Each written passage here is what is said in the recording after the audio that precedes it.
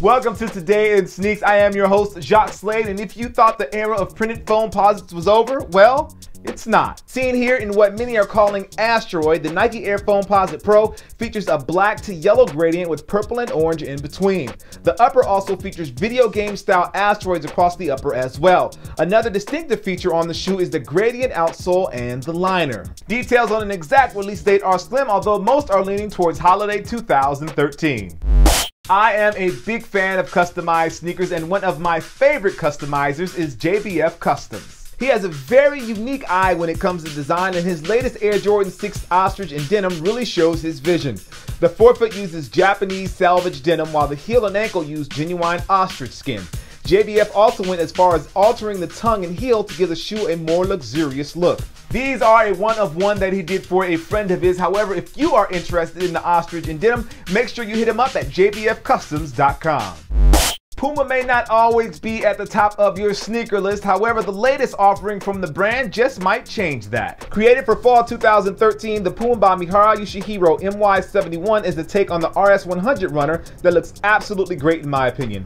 Caribbean sea blue and the Cabernet mix well on the upper, and the herringbone pattern really stands out against the upper over the TPU cage. These are priced at $179 and will release at Sneakers and Stuff on September 21st, as well as other PUMA black label retailers. NIKEiD and Jordan brand teased us just a bit over the weekend, but it looks like things are live now. If you like to make your kicks glow in the dark, you can now grab the Spizike on NIKEiD as a limited option. Now, also on the Jordan side, new images of the Air Jordan 28 in the elephant print. If you haven't heard, I love playing in the 28 and recommend anyone that plays ball to actually give these a try. I really like that red elephant colorway of the two, but the cement gray isn't bad at all. You can look for both of these colorways to release at Jordan brand retailers on September 21st.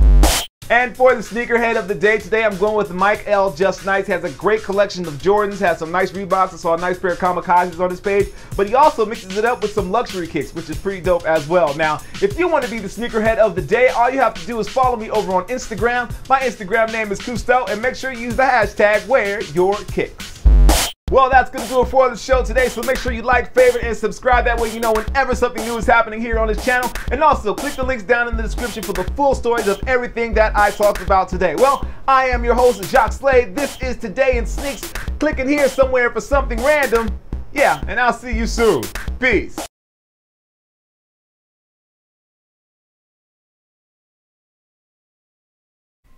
Now, I don't usually do this, but as a USB head and a beard, I'm going to recommend that you go ahead and subscribe. And I know what you're thinking.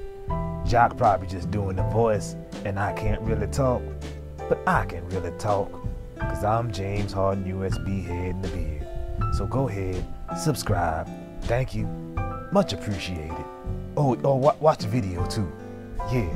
All right, signing off. It's the beard and the head. That's on the USB. Not the real James Harden, FYI.